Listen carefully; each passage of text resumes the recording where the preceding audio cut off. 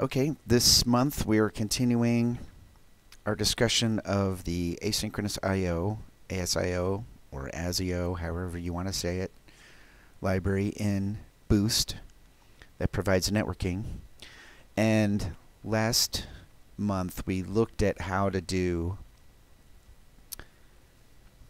basic TCP/IP connections with SSL and how to do a NNTP, the beginnings of an NNTP protocol implementation, how to upgrade the connection to SSL in the middle. In other words, establish a plain text socket connection and then upgrade that to SSL. And that's all fine, but really what most people want to do these days is some kind of interaction with HTTP. Either they have an external server that they need to interact with through a REST API, or they've got their existing application that they want to add a REST API to it. We've looked at, in previous months, I think it was last year, we did a series of presentations on how to do a REST API with various libraries. The one that kind of came away, ones that kind of came away as the winner were both RESTbed and POCO were good networking libraries. POCO, we looked at how to do an NNTP server, so you can compare that with what we did in Boost.Asio last month. And with RESTbed, which is a library specifically for creating REST APIs, you can compare what we did there with what we're going to do this month. So we're going to look at Boost.Beast, which is relatively recent addition to Boost, and the two main features that Boost.Beast provides on top of raw TCP/IP networking is understanding the HTTP protocol and implementing the WebSocket protocol. We'll discuss how WebSocket is kind of layered on top of HTTP. In the chat, Todd says, I've been using OAT++. It's been working well. Any opinion on that? I have no opinion on that since I've never heard of it. We'll maybe take a look at it and do a presentation on that later. So Boost.Beast sits on top of Boost.Asio. And as I discussed last month, or maybe 2 months ago, with ASIO, there's different flavors of ASIO. There's the one that's the proposed networking technical specification for the standard. There's the ASIO that is divorced from Boost. And then there's the version that is inside Boost itself. And Boost.Beast depends specifically on the flavor of ASIO that is in Boost. So if you're going to use Beast, you have to use Boost, if that makes sense. Now, in HTTP,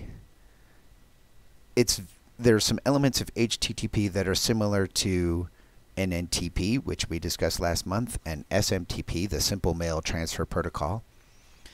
The interaction consists of a message, and the message is separated into a header and a body. And the header is in clear text. It's not binary. The header is separated from the body by a blank line, and every line in the header consists of a series of the header consists of a series of fields.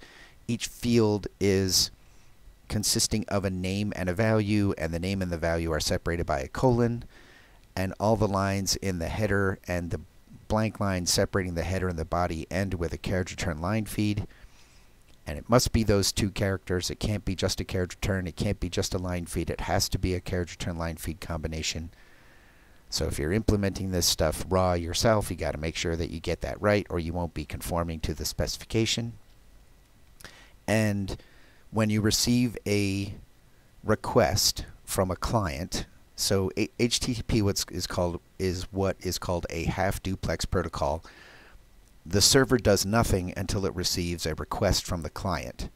Then the server processes the request, figures out how to respond to the request, and sends a response. And while the server is doing all of that, the client is basically blocked, waiting for the response from the server. And once the response has been sent, the simplest interaction between the client and the server is for the server to drop the socket connection after the request has been satisfied. Now, if you investigate the low-level details of TCP/IP, you might understand that this is not the best way to utilize a socket, because sockets have what's called a slow start. And this is, slow start is when you start communicating over a socket. Initially, the rate at which bytes are being sent is intentionally made slow, so that if there's congestion on the network, you won't make the problem worse by just trying to jam a whole bunch of data into the network all at once. So TCP/IP sockets all start with this. They all have this slow start feature. It's a fundamental property of the TCP protocol. And so the bytes start coming out slow, and then if there's no congestion, the implementation of TCP increases the rate at which it sends bytes. So you can imagine if there's a new socket created for every little image and every little piece of JavaScript and every little piece of CSS style sheets and whatever other things that are referenced by a web page, that results in a lot of socket connections, each one having slow start, and it seriously impacts the performance of how fast a web page can load. So in HTTP 1.1, they added a field to the header called the connection field, and this connection field can say to keep the connection alive. So after you satisfy my initial request, send me the data, but don't close the socket. And I'll issue more requests to the same server on that existing open connection. And by doing that, you still have to deal with slow start once you start talking to a server, but typically when you load a web page from a server, all the images and other things that is referenced by the CSS, JavaScript files, whatever, that are referenced by a web page that need to be loaded by a browser, those are typically on the same server. So you pay once for the slow start, but then all the rest of the data starts coming faster until you're basically transmitting transmitting and receiving at the maximum rate between the client and the server. So HTTP, half duplex, it has the ability to keep the connection alive, so you can get multiple requests coming sent to the server over the same socket, and the response is coming back. But it's always send a request, wait for the response, send a request, wait for the response. Even though sockets can be, sockets are a full duplex connection, so you can be writing and reading on a socket simultaneously. There's separate receive and transmit buffers. But even though that's the case for a TCP/IP socket, it's not the case for the HTTP protocol. The server will not be reading the next request until it's finished sending the data for the previous request. WebSockets change the nature of the interaction between the server and the client, in that they upgrade the connection to a full duplex connection, and anybody can send a message at any time. They don't have to wait for the other side to send a request in order for them to send a message as a response. So if you imagine a chat server implemented on a web page, without WebSockets, the client code, the JavaScript running in the web browser on the client, it has to continuously poll the server to see if there's new chat messages for it to display. And that results in a lot of network traffic that isn't an effective use of the network, because we're polling instead of getting a notification. So with WebSockets, once you establish a WebSocket connection between a client and a server, it's a full duplex connection, and either side can send a message at any time. That also means that either side needs to be prepared to receive a message at any time. So it's a little bit different than HTTP. But if we're going to do a REST API, we're typically going to do that with HTTP. If we're going to do something like push notifications, then you're going to do that with a WebSocket connection. So a push notification is where the server has some updated information and it wants to broadcast it to interested subscribers, and that means that the subscriber doesn't yet know that it should request information like a polling model, and instead the server is just going to proactively send that information out as a broadcast. Now, there's still the connection still has to be established between the client and the server. A WebSocket, the WebSocket protocol assumes an established connection. It can't initiate a connection from a server to a client. The connection is still initiated from the client side. Okay, so we've looked at REST API stuff before. Let's look at it again here. Let's go over to our client. And I'm going to hide that guy.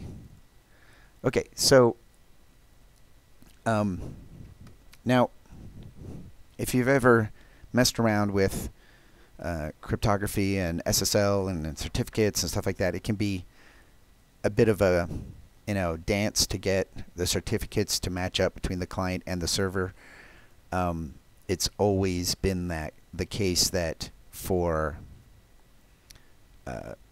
SSL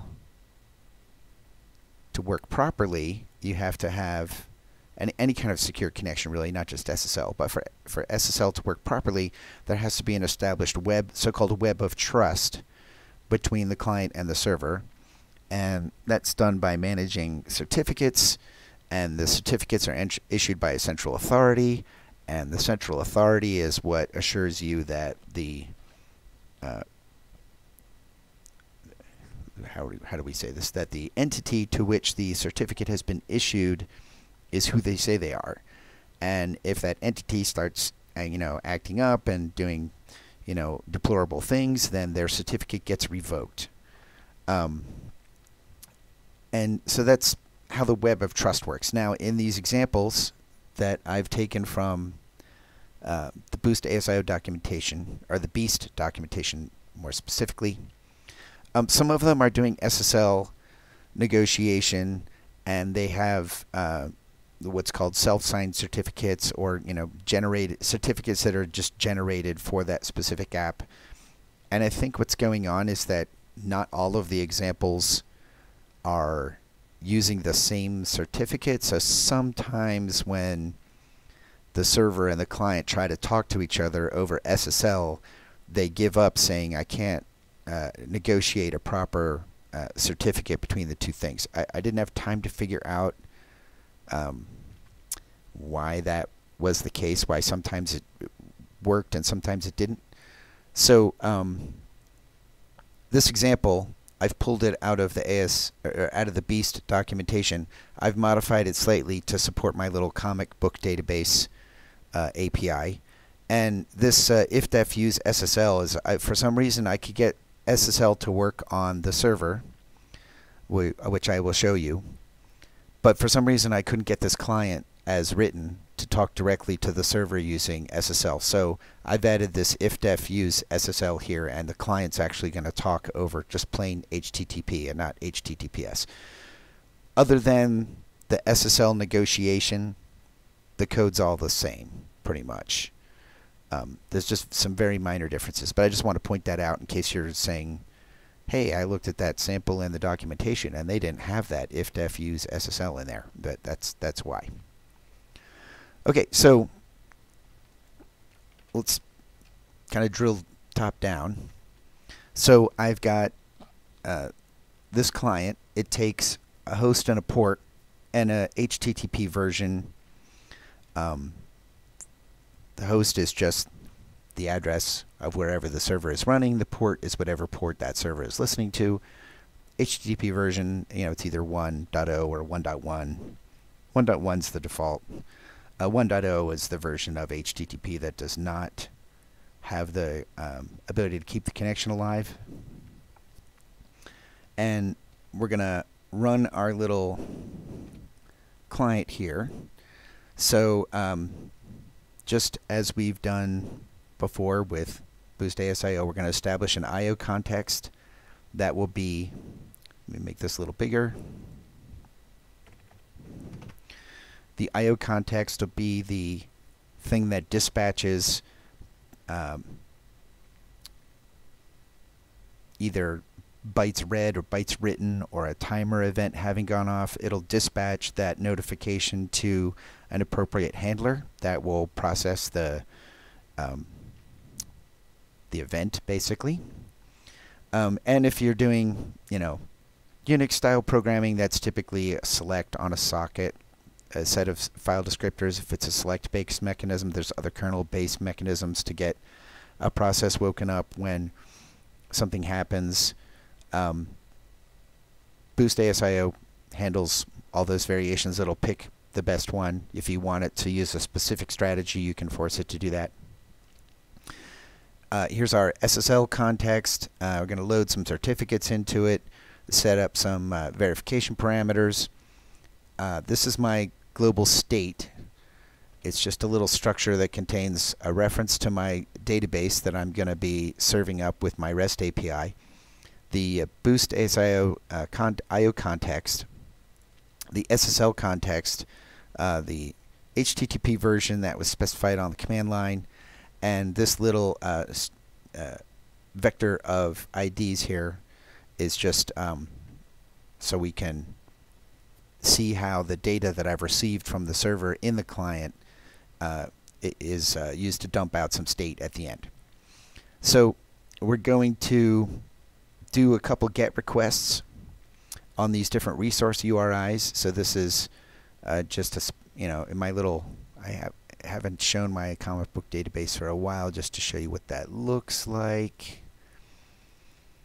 We just have basic create, read, update, delete operations on this thing, and it's really just a vector of these structures that have some fields in it that describe an issue of a comic book. So I'm going to request a couple resources, and I'm going to establish an HTTP session for each request, and I'm going to queue up an asynchronous operation to request those resources and insert them into a local empty comic book database that I have here in my client. I'm going to satisfy all the I/O requests until there's no more pending requests, and then once I'm done, I'm going to just dump out for each ID that I fetched, I'm going to dump out JSON form of that data that I fetched from the server. Now, in the Beast samples, he does something a little bit different than what I did with my NNTP server last month. So whenever you're doing asynchronous I/O requests, you always have to pay attention to the lifetime of the objects that are processing the requests and any state that they're keeping around in order to handle that processing. So the idiom that is being used in the Beast documentation, now this is not a requirement of Beast, it's just the way that the author of Beast decided to write their examples. So just want to make that clear. There's nothing in Beast that requires this. This is just an idiom they decided to use to manage the lifetime. So whenever they're going to do asynchronous operations, they make a shared pointer of a class that will perform the operation, and the operations will be represented as methods on the class. In order the event handlers will be represented as methods on the class.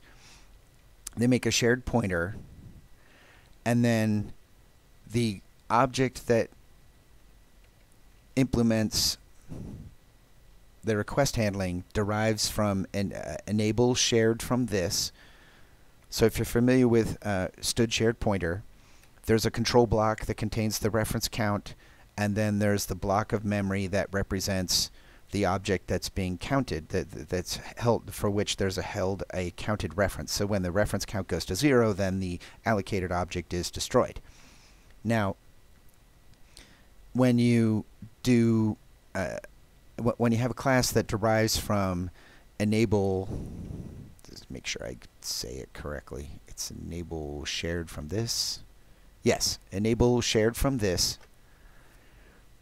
This gives you the ability to call a function called shared from this that normally when you have a shared pointer, you're newing a chunk of memory on the heap, and then you have a reference pointing to that block of memory that's managed by the reference count.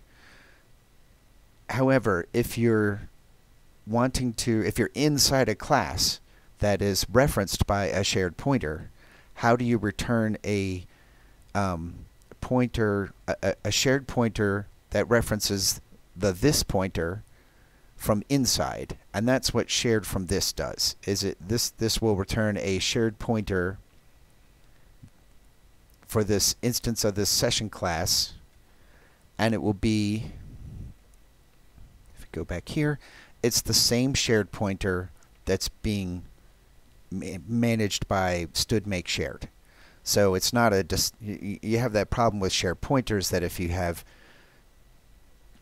two shared pointers that have two distinct reference counts pointing to the same block of memory, that's bad, because one of them's going to free it first, and then the other one will be holding a reference count on a block of memory that has already been freed. So you need to make sure when you're using shared pointers that you're always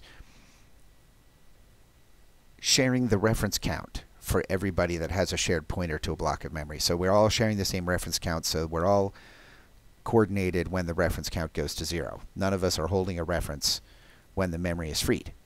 So enable shared from this lets you create a proper shared pointer from inside the class to pass to other functions. And so the idiom that they're doing is they make a shared pointer to an instance of some class. They call a method on that class. Inside that class, it's going to initiate asynchronous operations.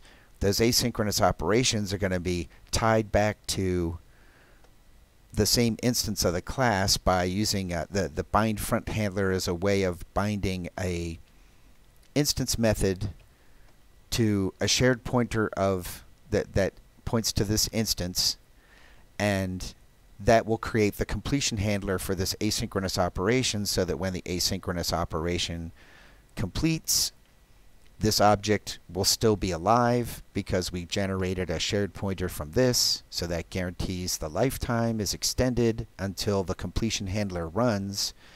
And then when the completion handler runs, if it doesn't queue any more asynchronous operations, that will decrement the reference count on the shared pointer. And if that's the last reference count, meaning there's no more pending asynchronous operations on this class, then the class instance will be deleted. So if you haven't seen that idiom before, it might be a little confusing, but it's basically a way to extend the lifetime of these classes so that the class is always alive as long as there's another pending asynchronous operation that's going to call back into a method on the class. The way I did it in last month for my server was a little bit different. I managed the lifetime of the class that was processing the asynchronous operations by just having it in a variable that was in the scope of my main function. And instead of using bind front handler and shared pointer from this, I was just using a lambda to capture the this pointer in my completion handlers, and I was all the completion handlers were tied back to my class instance through the binding of the lambda, but the lifetime of my class was fixed because it was static with respect to the invocation from my main function, which is fine for a server. But when we are initiating connections dynamically to clients and maybe to different servers, we're initiating connections to different servers from inside the client, you kind of want all the state from managing that connection. You want that to come and go dynamically as needed. And in a web browser, you're going to be browsing to many different servers, so you don't want to kind of have to manage that state explicitly. So the shared from this and make shared idiom can be useful. Okay, so Now that we got through all that, when we get into this, we saw that here that they were making a session, calling run on the session object, and except for this little SSL junk, which will just collapse, we're going to, so this is the client code that we're looking at here. So we're going to create an HTTP request. He's got it held in a member variable here. This request class, it's parameterized on this body type. I said that every request in HTTP and every response consists of a header and a body. When we're doing a GET request, you can put a body in a GET request, but it's typically ignored by a server. I don't know what they would do with it, because a GET request does not involve any transmission of data from the client to the server. It's from the other direction. That's why it's called GET. So the HTTP request here is specified as having an empty body, and we're going to fill out various fields in the request. Now, in Boost.Beast, you can get at the fields directly if you want to, but typically you just manipulate the fields in the request or in the response by calling methods on the request or the response object. So here we're setting the HTTP version. In HTTP, there is the method, and in if you think of a traditional database application where you've got so-called CRUD operations, create, read, update, delete, those correspond to the different HTTP verbs, and it's sometimes it's called the verb, sometimes it's called the method. It depends on which part of the documentation for HTTP you're reading, but we're going to do a GET request. The target is the path to the resource. In our case, we're accessing a REST API, so it's the path to the resource that we're going to access. The host field is set to not the host we are communicating from, but the host we are talking to. User agent, that's a nice to have field, and I just added this little logging in here that I'm requesting, a comic resource at this particular path.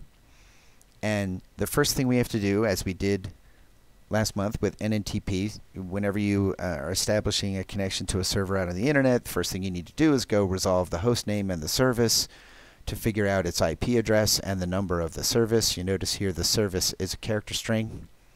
So this could be either a string of digits representing a numerical port, or it can be the name of a service like HTTP, for which there is so-called well-known ports. The well-known port for HTTP is port 80.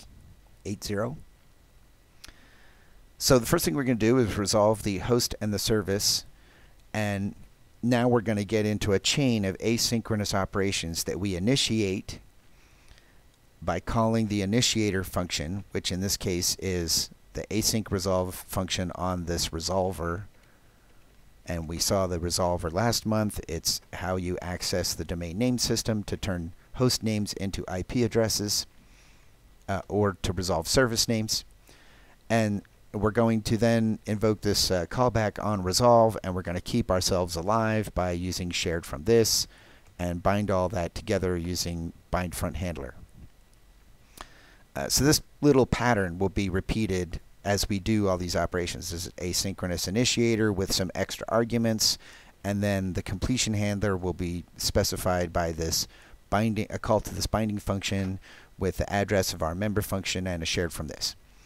So once we resolve, just as we saw last month, you get either an error code that tells you whether it worked or not, and then you get resolver results. So now we have a list of IP addresses associated with that name, typically if it's a host name. And now we're going to try to connect to them in order. So this version of async connect takes the result list, the whole list, and it will try the results from the resolver. It will try to connect to them one after another in order until they all fail or one of them succeeds. And that will take us to on connect. So now we've connected to one of the IP addresses. If we were doing SSL, this would be the point where we would upgrade the connection to SSL by doing the SSL handshake. Otherwise, we're just going to do.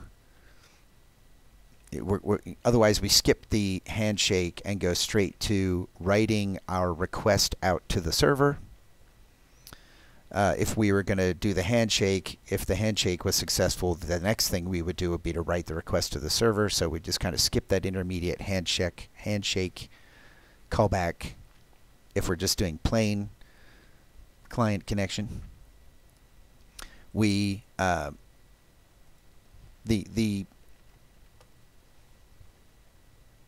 good behavior for a networking application is to set a timeout on operations that you perform.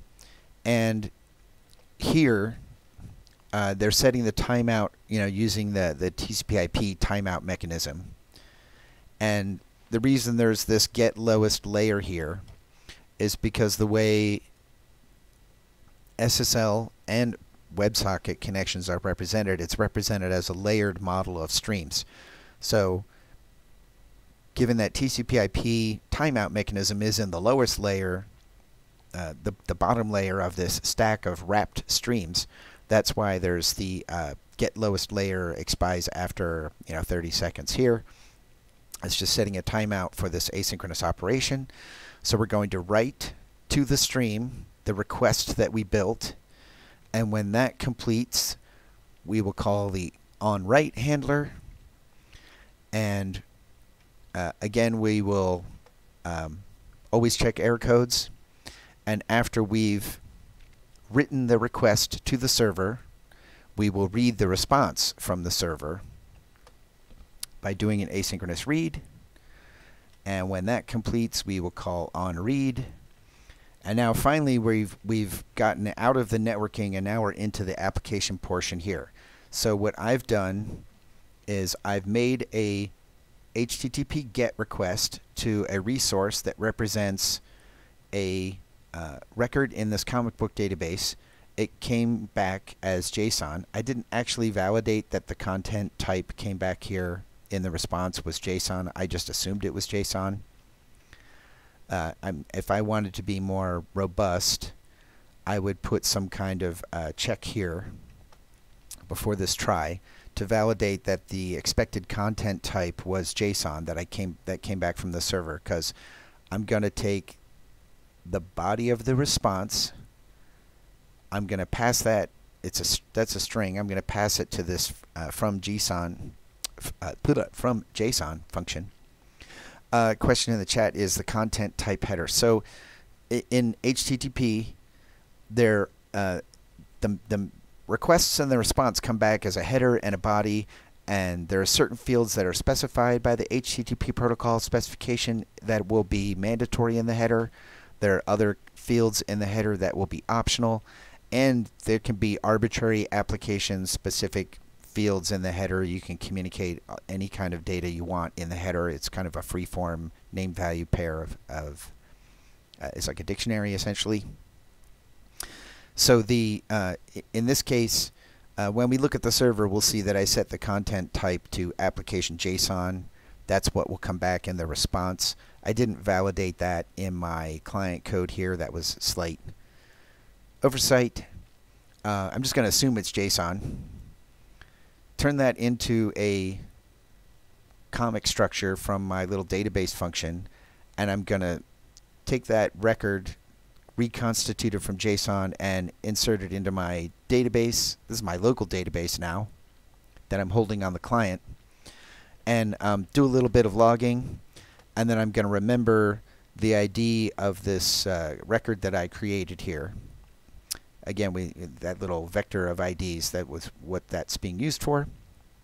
Now, whenever you're doing this asynchronous I/O code, it's always important to remember what happens when exceptions get thrown.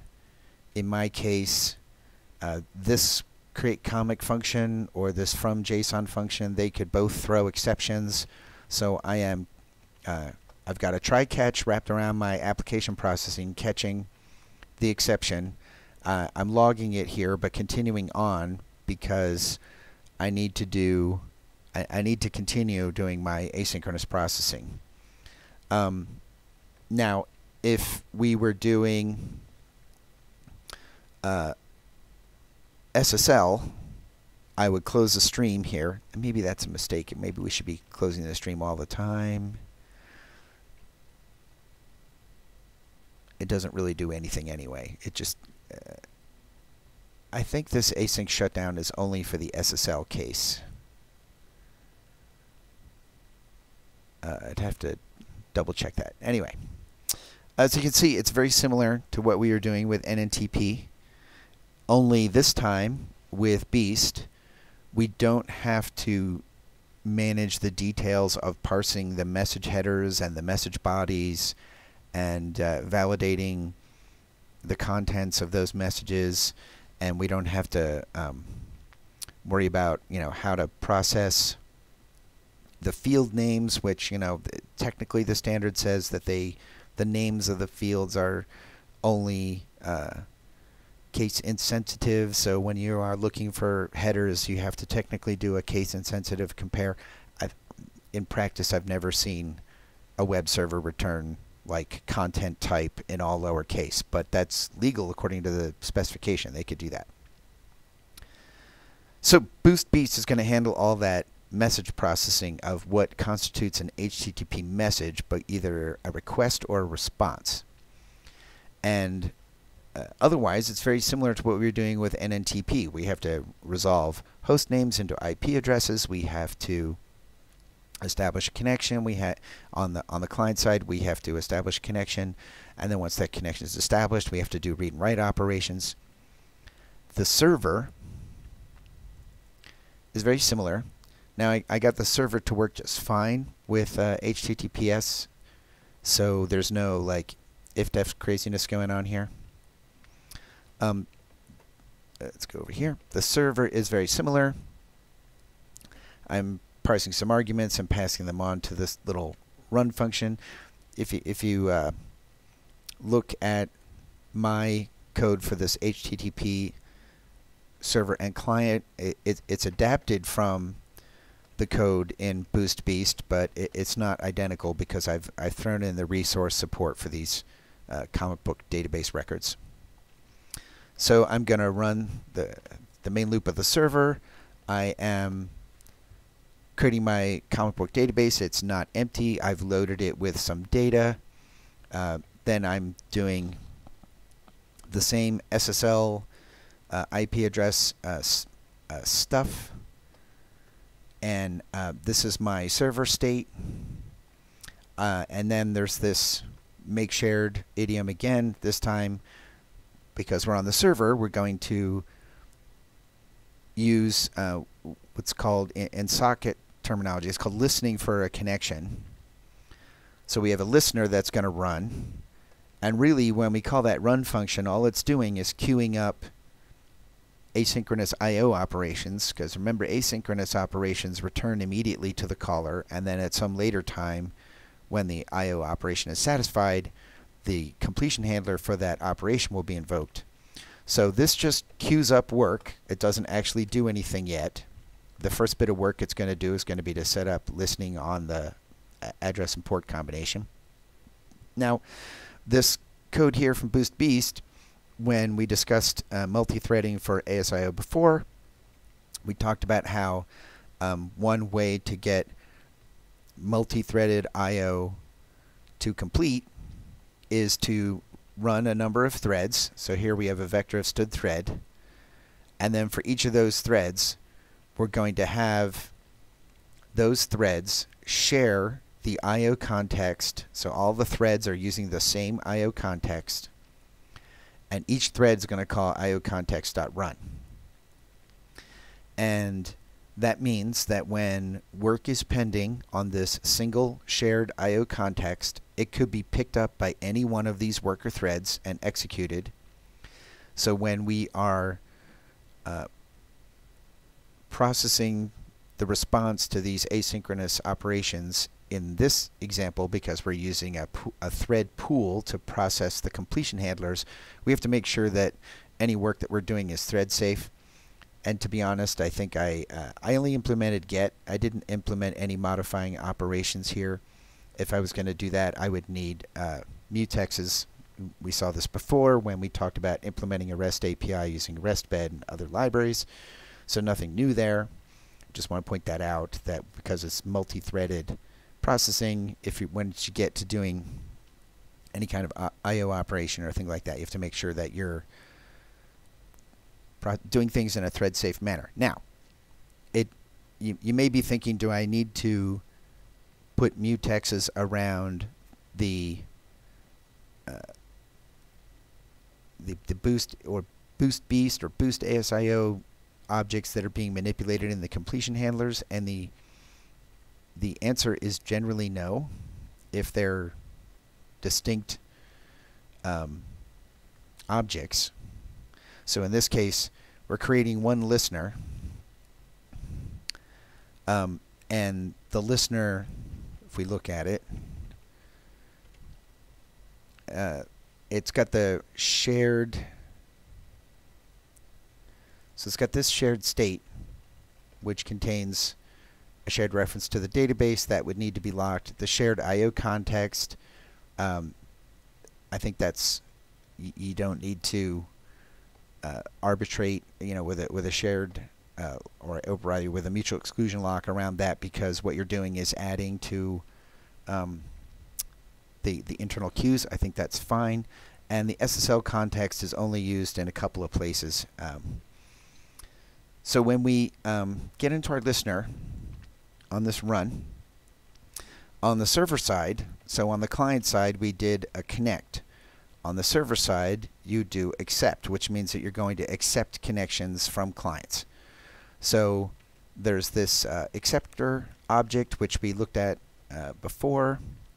Well, we talked about it last month. I implemented an NNTP client. I didn't implement a server. This is from the server side. You accept connections asynchronously, and because the connections can be accepted from any thread, he's using the make strand function on the I/O context to ensure that things are basically serialized through the I/O context.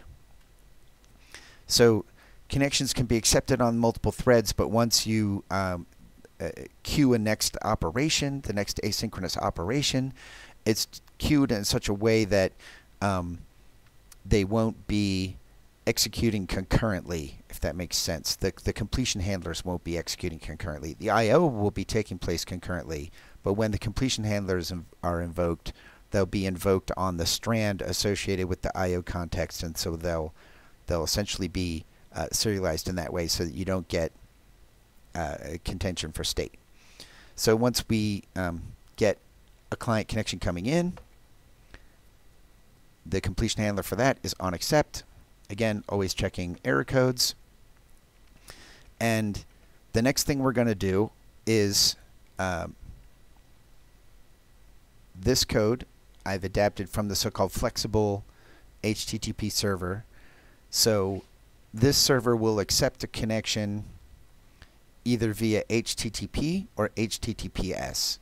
So what it's going to do is when a connection is established, the first thing it's going to do is try to detect the SSL handshake. That's the very first thing that's communicated on a socket when the socket is initiated via SSL. What we saw last month was upgrading a connection in the middle from plaintext to SSL. We did this SSL handshake in response to negotiating that upgrade with the server. Here we're just assuming that it might be present, and we're going to do that by calling this async detect SSL, and that's going to tell us when it invokes our completion handler, it's going to give us a Boolean that tells us whether or not the connection has the SSL handshake on it, or whether it's something else. So if it is SSL, we're going to make an SSL connection, sorry, an SSL session, and we've already read some data into a buffer. Now, when we read data asynchronously, there's no guarantee that we read only the data that consists of the SSL handshake. We may have read additional data after the handshake. So we're transferring ownership of the buffer that we read into in order to perform the handshake detection. So that buffer was passed up here when we called async detect SSL.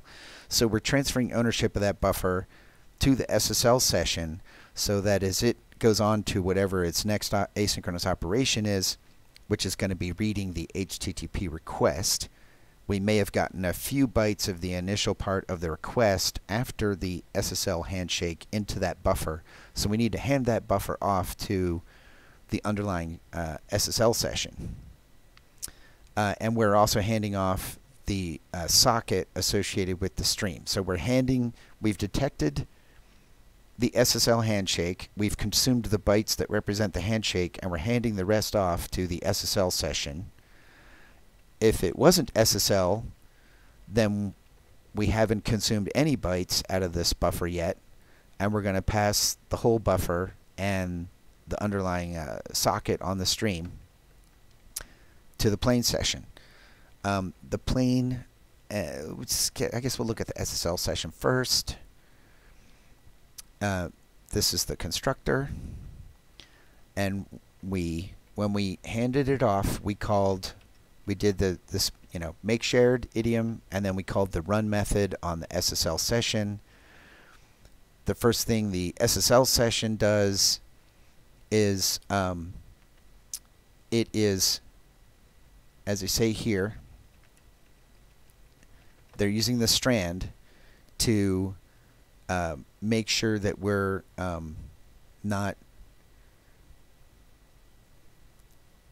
to make sure that the multiple threads that are processing these connections are coordinated with the asynchronous I/O framework. So that's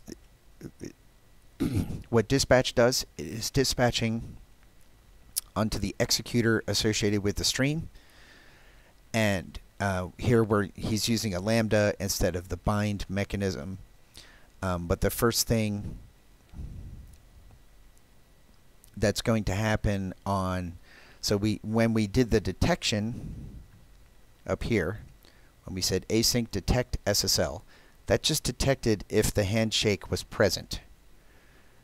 Once we have detected that, we need to actually do the handshake. So that's the first thing the SSL session does, is it performs the handshake, and then when the handshake completes, we can consume the bytes that represented the handshake that's communicated here in this bytes used.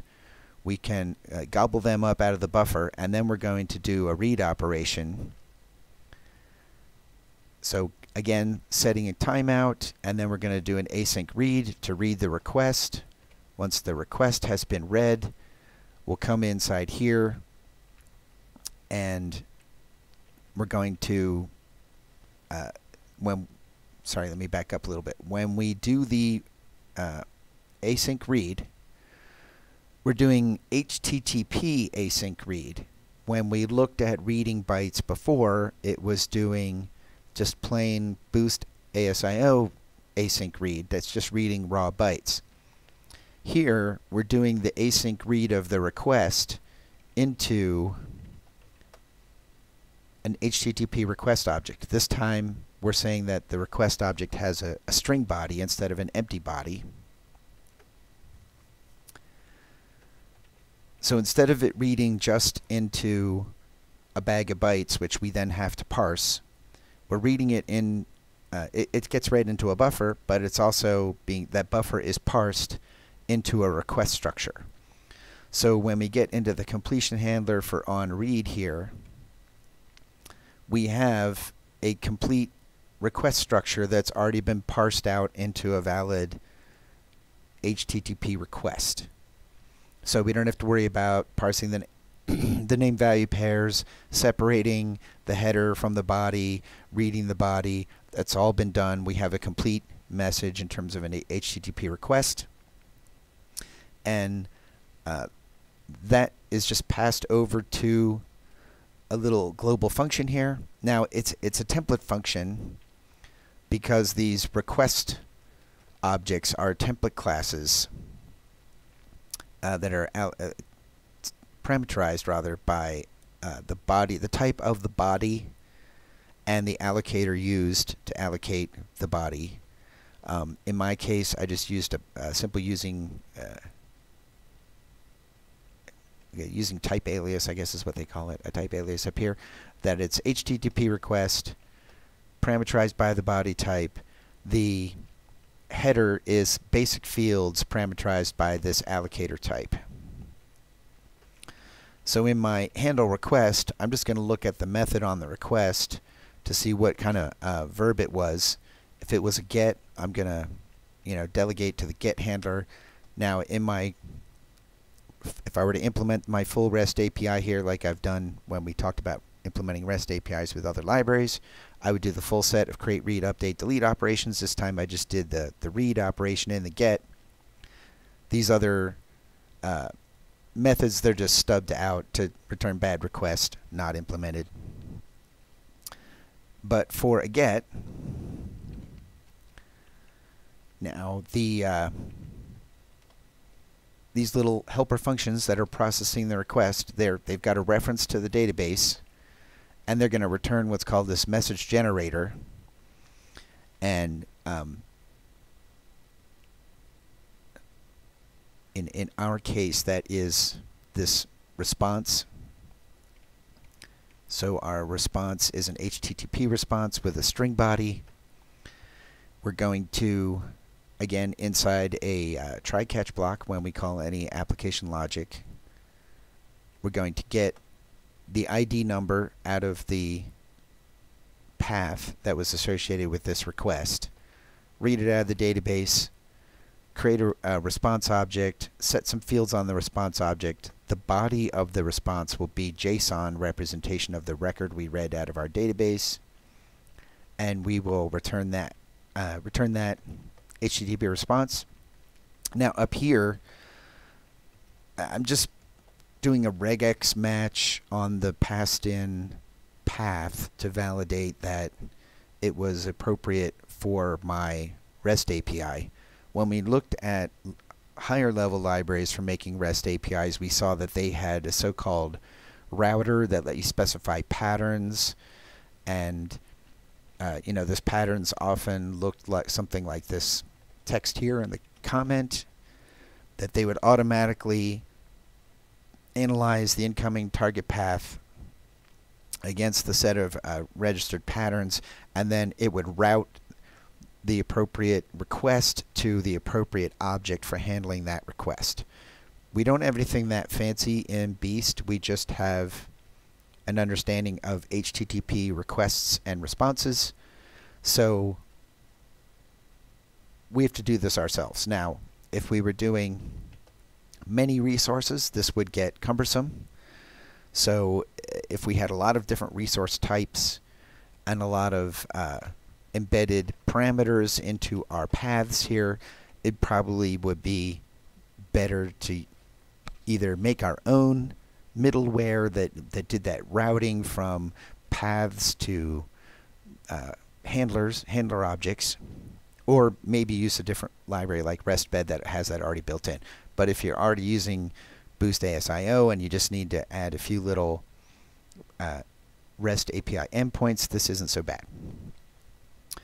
So here's where I set the content type of the response to application JSON. I'm using these predefined field names here. He's just got an enum. These are all predefined fields for the protocol, but as I said, the header is an arbitrary bag of name value pairs. You can put any arbitrary field in there that you want. And that's certainly possible with Beast. I'm not doing it here, but you could. The keep alive, we mentioned that with HTTP 1.1, you can keep the connection alive and have subsequent requests come in on the same connection without having to get a new socket every time. We're just passing on whatever keep alive indication came in on the request. We're just passing that on in the response. The body, we're just setting it here as this string because our response is HTTP response with a string body. This prepare payload, now in the HTTP protocol, it is required that the responses contain a content length header field that specifies the exact byte length of the response. There is also for responses that you're generating dynamically where the total number of bytes isn't known up front, there's also so-called chunked encoding where you specify that the response will come in chunks and each chunk specifies the size of the chunk. And the reason that is done is so that the client can get an idea of how much memory it needs to handle the response by examining and it gets an idea of how much memory it needs to handle the body by examining the header. In the case of the so-called chunked encoding, it looks at the header and sees that there's going to be one or more chunks in the body, and each chunk will give it an idea of how much memory it needs to process that chunk in an arbitrarily large response. This prepare payload, because we're building this response here ourselves by one piece at a time, the prepare payload, what it does is you call this after you've set the body, and then it'll prepare the content length header value for you so you don't have to compute it yourself. So it's kind of a little bit of a small convenience there. So we'll return that response, and then handle gets return value will come from will be propagated on through handle request. Handle request gives its value to send response. So that was just build all that code we just talked about in handle request. That was all just to build the response object. We haven't actually communicated anything yet. That's when we get down here where we are doing an async write operation. We're going to, this business of calling derived stream, this is curiously a recurring template pattern. This is a base session class that's shared by the plain session and the SSL session. So this derived stream business is making sure that we are using the specific type of stream for the derived class, which in the SSL session will be an SSL stream. In the plain text session, it would just be a plain TCP stream. And this is due to the layered stream model that's in ASIO and in Boost. In Beast.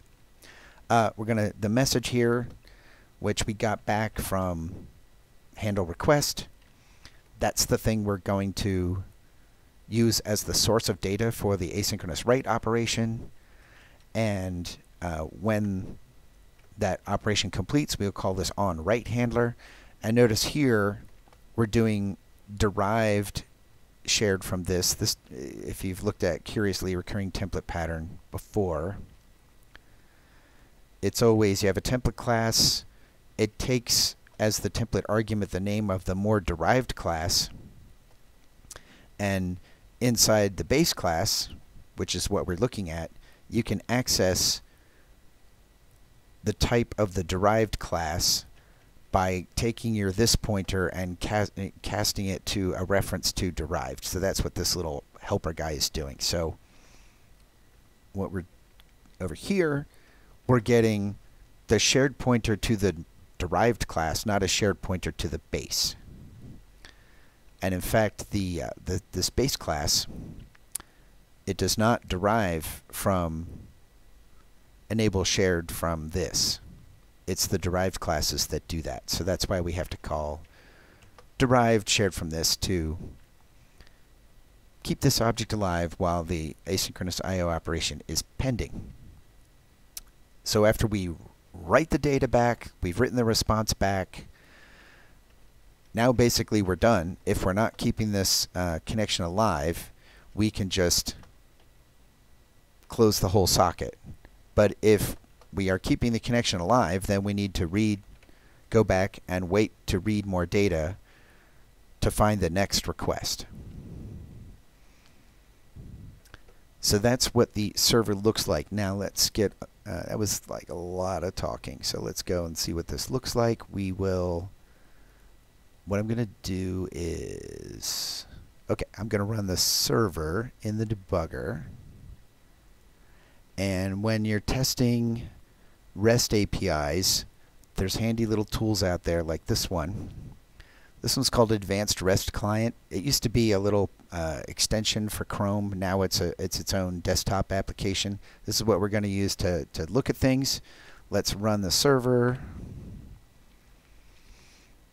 Okay, so the server says we're listening for connections on endpoint, localhost address, loopback address. So here I'm using that address and that port to create a HTTPS GET request in this little exploratory client. Here you can change which HTTP verb you want to use. When we did REST APIs before, I showed an earlier version of this tool. It's gotten fancier. It's now a desktop application. But we can send this request, and the response came back, okay. We were already looking at that one in this window, so let's change it to ID 0. And you can see that this issue number changed and some of these credit fields changed. This is the JSON that came back from the server. If we look at the headers, the response headers, then we can see that the content type was set to application JSON. That prepare payload set this content length field. The server was set to this Boost.Beast /345. If we look in here, that's came from this predefined. Is this a pound define? Yeah, it's a pound defined constant. And there was, if we wanted to look at the raw body, this is what the raw body looked like. It was smart enough. This client knows that if it's application JSON meme type, that it can pretty print the JSON for us. Now, if we send it some ID that's not in the database, we get back internal server error response code, and the body of the message. Sorry, the body of the response is just basically human readable text that says, it's an invalid ID 456. Now, when we talked about REST APIs before, I implemented the other verbs so that I could create new records in this database and read them back. I didn't bother to do that this time. It'd just be a repeat of what we did before. What we're looking at this time, oops, I should run that again because I didn't show you plain HTTP. Where'd it go? There it is. Okay, so that was HTTPS, right? Fetch record 0 over HTTPS. That's executing the code in the SSL session object. But if I switch it over here to just HTTP plain text, that also works. Just to show that both the plain session and the SSL session both worked, and we were able to properly identify when the SSL handshake was present, and then do the handshake, and then upgrade the connection to SSL when we were talking. Now,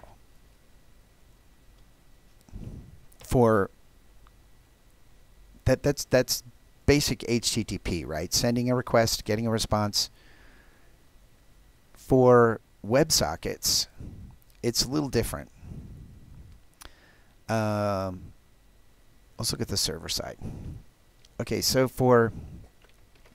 again, this is cribbed from, this one is exactly the WebSocket sample. I confess that I tried to take my existing HTTP/HTTPS server that we just looked at, and I tried to extend it by adding WebSocket functionality. What I was hoping to do was to add a WebSocket path that when you connect to that path, it would upgrade the connection to WebSocket protocol, and then as records were added to the comic book database, it would send you a notification that new records were added.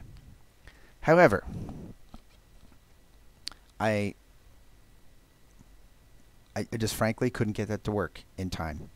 I was working on it this afternoon, and I got close, but I couldn't get it quite to work. So this is the stock WebSocket client and server example. We're going to talk about what's different from what we just looked at. So this all this part here, with the listener is very much the same. We get into the listener. The listener's going to do an accept. It's going to accept connections, and then when a connection comes in, it's going to establish a session and have the session start running. The session is going to do a little dispatch to make sure that things are thread safe. They dispatch through the IO context executor to make sure things are thread safe. We're going to then do the SSL handshake. So this is all the same as before. Then once we get in here now, this time, instead of operating on a TCP stream, this is a WebSocket stream. So I mentioned that the stream model in ASIO is layered. So here the bottom layer of this cake, if you will, is a TCP stream. That is wrapped by an SSL stream. So an SSL stream knows how to do the SSL handshake, and it knows how to do the encryption and decryption and manage the keys and all that stuff. And once you get through the SSL processing, you got a raw byte stream. But on top of that is the WebSocket stream, and that's because once we've upgraded our connection to use a WebSocket protocol, the WebSocket protocol exchanges messages as a series of frames, and each frame can contain arbitrary binary data. So the frame has a header that says how many bytes are in that frame, and one or more frames make up a message in WebSocket. The messages can be either text or they can be binary, and if it's a text message, then the frames constitute a UTF-8 payload, and when the payload is divided into multiple frames, there's no guarantee that it's going to be split on a UTF-8 code point boundary. So a UTF-8 code point is one or more bytes. There's no guarantee that the frames are going to be split on a code point boundary. The frames are generally just a way to take a large message and chop them up into chunks and send them off as individual chunks. So messages are made up from frames. Frames have a length and a payload, and the messages are either a text message where the payload represents a UTF-8 sequence of bytes, or it's a binary payload where the bytes are just an arbitrary blob of data. There's also a ping, a pong, and a close message. One side can send a ping, and in response the other side is supposed to send a pong. And this is just kind of a way to, if you have a connection that's open for a long time and you haven't talked on it for a while, the state of the network could have changed in the meantime, and you don't know it because you haven't tried to transmit anything. So typically, if you have long-running WebSocket connections, the client might be sending pings periodically, like once a minute, once every 5 minutes or something like that, just to see if the connection is still alive, make sure the network is still functioning between the two endpoints that represent the client and the server. So WebSocket streams understand frames, and they understand messages, and depending on how you interact with the stream, you can either interact in whole message chunks or you can interact in frames.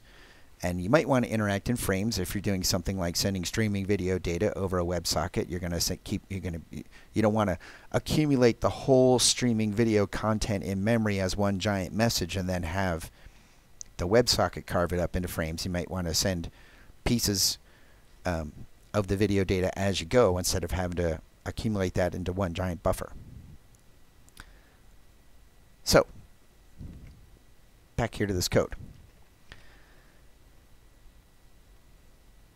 When we are doing TCP/IP timeouts, we're accessing the lowest layer of this stack of streams and using the TCP/IP timeout of saying, timeout after 30 seconds. Now, WebSockets has its own timeout mechanism, and we'll see that when we switch over to that. So we're going to do the SSL asynchronous handshake. That is a method call on the SSL stream object, which we obtained from the WebSocket stream by calling next layer. So this SSL handshake is operating on the result of next layer, which it's a template class, so maybe if I hover over it, it'll tell me. It just says next layer type. But because of the way this variable is declared, the type of the next layer is the SSL stream. Oops, a little too far. Okay, so we're going to do the async handshake on the SSL stream, and when that completes, we know we've got a functioning SSL stream. Now we're going to do the WebSocket negotiation, because remember, when you make a WebSocket request into a web server, it starts out as an HTTP request that is upgraded to a WebSocket request. So this is kind of similar to what we saw with the NNTP server last month, where in the NNTP protocol there's a start TLS command that we used to upgrade the connection from a plain text connection to an SSL connection in the middle. There's a very similar thing that happens here with WebSocket. So we're going to set some WebSocket options. We're on the server, so we're setting it the option that says we are in the server role. And then here they're doing a set option using what's called a decorator. So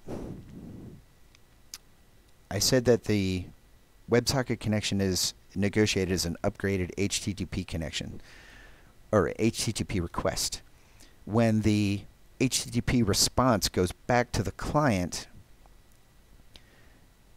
you use a decorator so that you can modify the header of the response before it is written back out to the client. So that's what's happening here, is that this decorator is going to receive the response, and it's going to set the server field to this, what we saw before, this, Boost/Beast, 345, whatever, and it's going to add on there this WebSocket server async SSL. That's additional data that tells the client we're doing, it's a WebSocket, it's asynchronous SSL. I think this is purely, for debugging human readable purposes. I don't think this text is part of the protocol specification, but I'm not 100% sure about that. I haven't read the specification myself. Okay, so now we've done the SSL handshake. Now we have to do the WebSocket handshake. The WebSocket handshake does specify some additional binary data that's specified in the headers of the request coming from the client. There's some negotiation that goes on there. So we call async accept on the WebSocket stream to get that additional WebSocket negotiation performed. And if that was successful, then we can go in here and do a read. Now, once we get to here, everything has been boilerplate up until this point. Once we get to this point where we're reading a message, it's like really WebSocket is designed for like these long-lived, conversations with, spontaneous notifications coming from either side.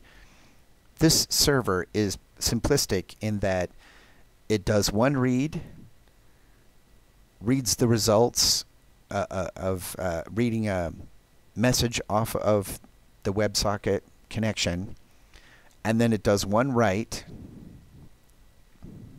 and then it goes back to do another read on the server side. So it's reading a message, echoing that message back out to the client. So let's just trace through it here. We've done the WebSocket negotiation. We're going to do a read, so we're going to do asynchronous read on the WebSocket connection. When that completes, because we said async read on the WebSocket stream, that means we've read an entire message, not just one frame or however many frames make up the message, but we've read the whole message. If we knew that we were going to get potentially large payloads coming from the client, like they were uploading a video, we probably wouldn't do async read. We would do async read some, or maybe even operate on the nested SSL stream inside the WebSocket stream. But I just want to point that out, that this is being simplistic here. It's reading an entire message. And then when we get that message, we're just going to echo it back out. This is the text setter on the WebSocket stream is being called with the value from the text getter on the WebSocket stream. So that's saying if the incoming message was text, then the outgoing message is text. If the incoming message was binary, then the outgoing message is binary. Because we're just copying the data that we read from the client back out to the client. So it's just acting like an echo server. Again, doing an asynchronous write operation on the WebSocket stream. And when that write operation completes, we'll just gobble up whatever was in the buffer.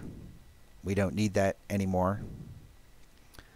This essentially clears the buffer, right? Saying whatever, gobble up as many characters as are in the buffer, and then go back and do another read. So the server kind of runs forever doing read a message and then write that message back out to the client. The client,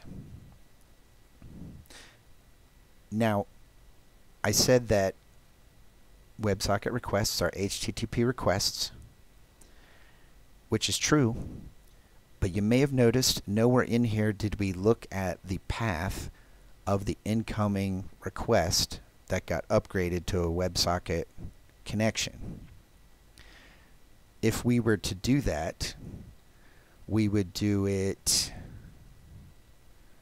So here's the SSL handshake. And then we're getting ready to upgrade this request to a WebSocket, or upgrade this connection to a WebSocket connection. If we wanted to validate that WebSocket connections could only be made on certain paths requested from our web server, this is where we would do it. Before we upgrade the connection to WebSocket protocol, we would validate the request that came in. Yes, because the SSL handshake happens before we've read the request header. This async accept is kind of hiding the reading of the request header from the client. It kind of does everything. It looks at the request and examines it for the WebSocket handshake fields that should be present in the header.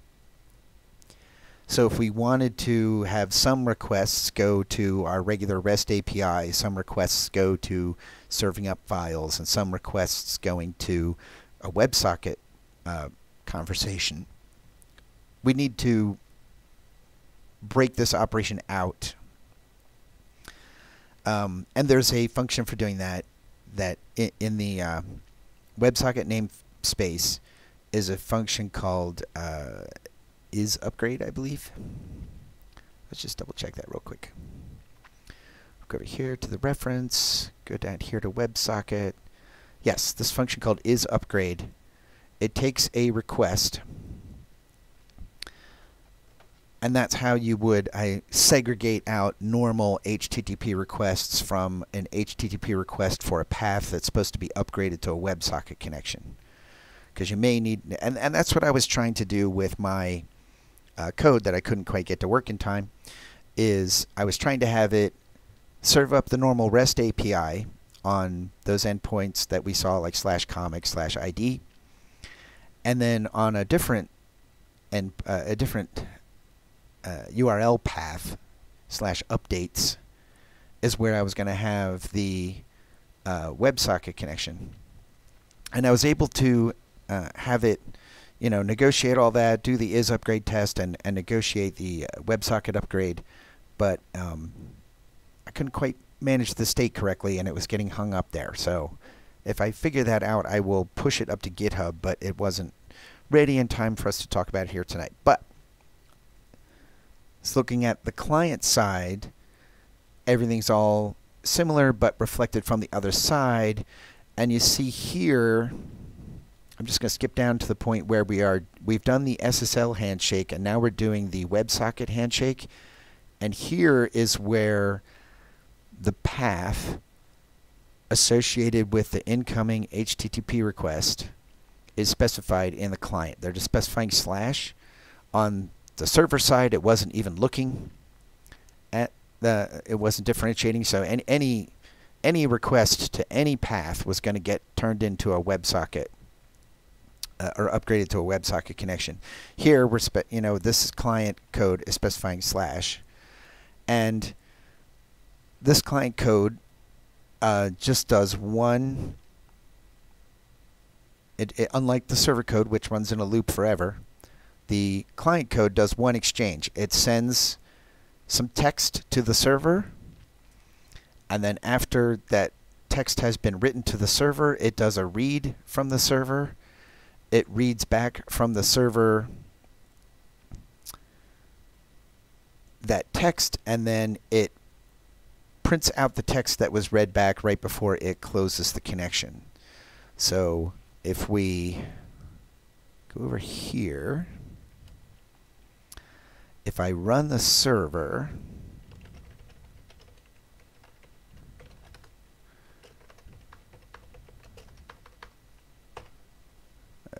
with a number of threads, one thread, if I run that server and then I set the client as my startup project and run it here,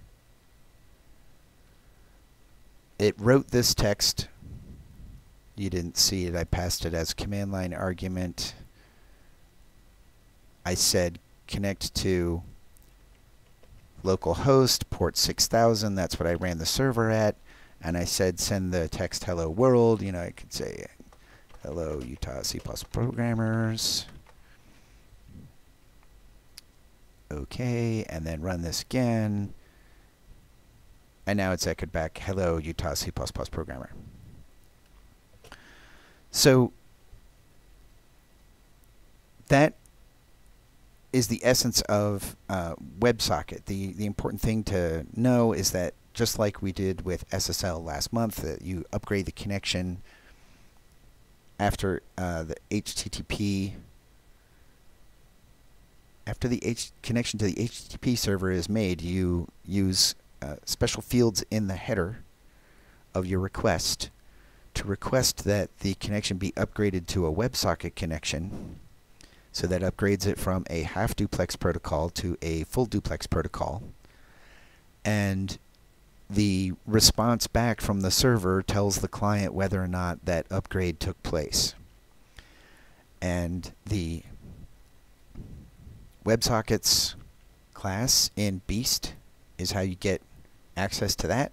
You've got message processing in WebSockets and in just plain HTTP for handling complete messages, or you can handle pieces of messages if you're streaming multimedia data. That's handling pieces of messages is going to be what you want to do. It's all pretty straightforward. The documentation is good. I would say the documentation for Beast is better than, if I can get up here. Here we go. I would say the documentation for Beast is better than the documentation for the basic Boost.Asio. And I think that's just due to them being written by different people. So it's not the same author. It's not like the two authors didn't talk to each other. But coming from a different person, the documentation has a different feel to it. There's plenty of examples.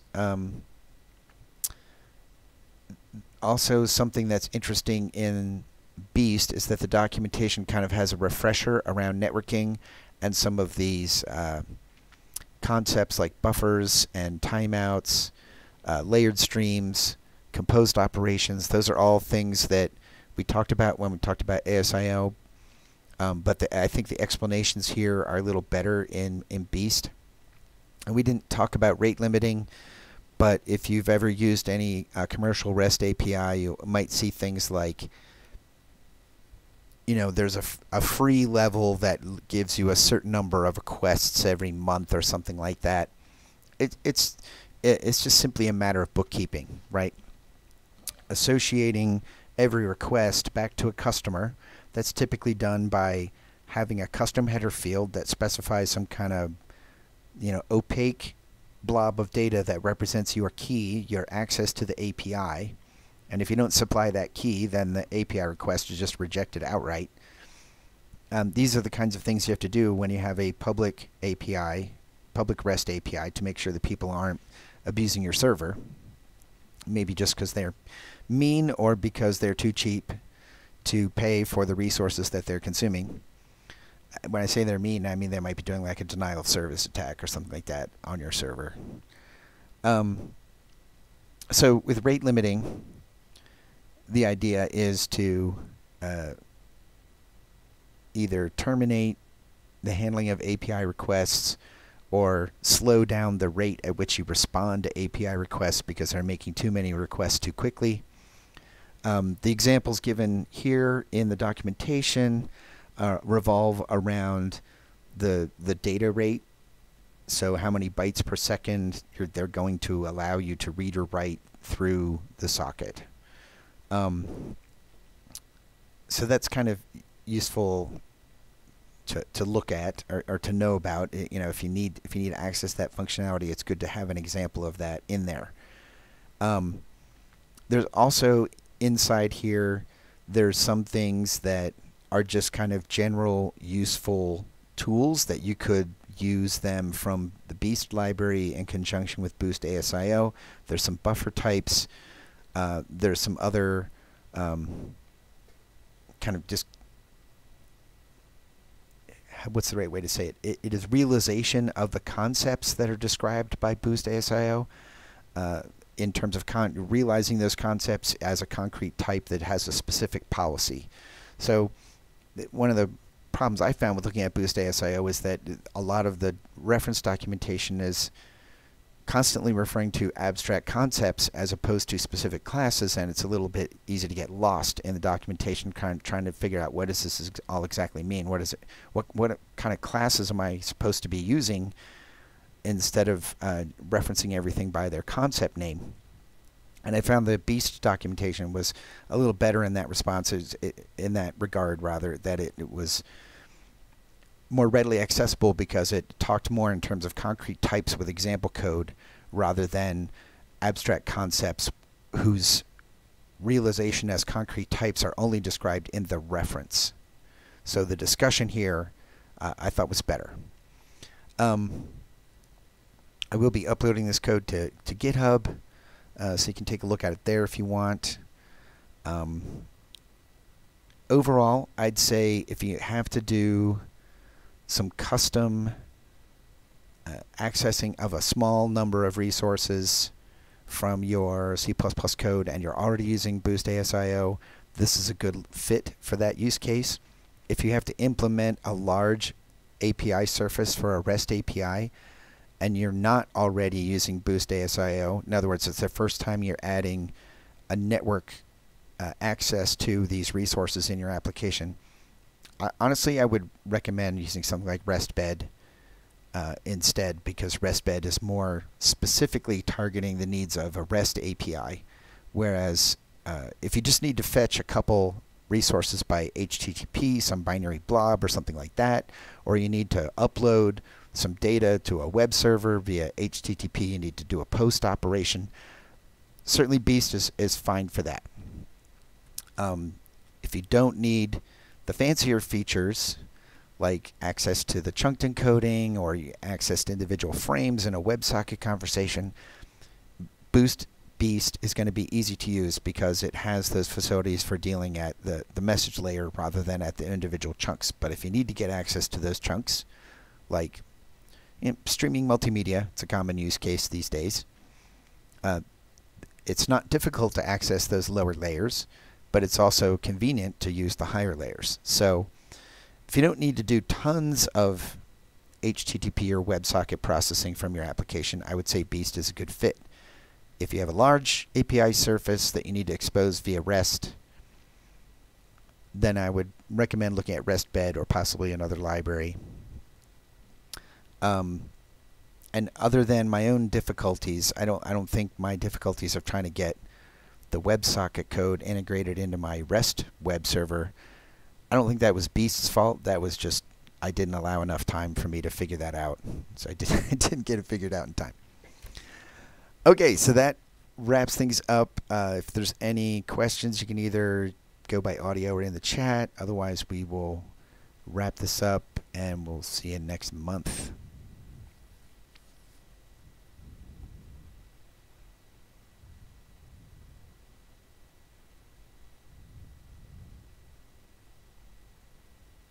Okay, I'm not seeing anything, so stop there.